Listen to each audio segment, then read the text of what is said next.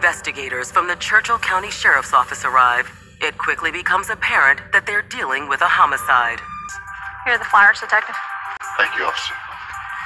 With little to go on, investigators turn to what's called the track flyer system. Wanted posters, missing persons. Comparing the flyers to the body, investigators make what seems to be a positive identification.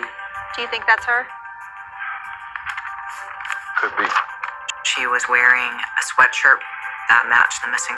But what could have brought this beautiful woman to such a brutal end? Got writing on them. The NWO written on it. What could this mean?